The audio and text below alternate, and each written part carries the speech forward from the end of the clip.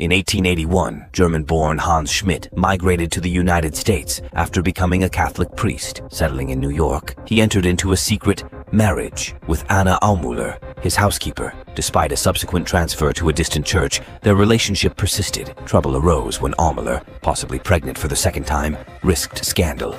Rather than facing potential defrocking, Schmidt chose a heinous path, murdering her on September 2, 1913. He gruesomely dismembered and disposed of her body in the East River. Schmidt's arrest led to a sensational trial. He pleaded insanity, resulting in a hung jury. In the second trial, he was found guilty and sentenced to death. Executed by electric chair on February 18, 1916, Schmidt was suspected of as many as 4 other murders, including 2 children. He remains the only priest executed by the U.S. government for murder.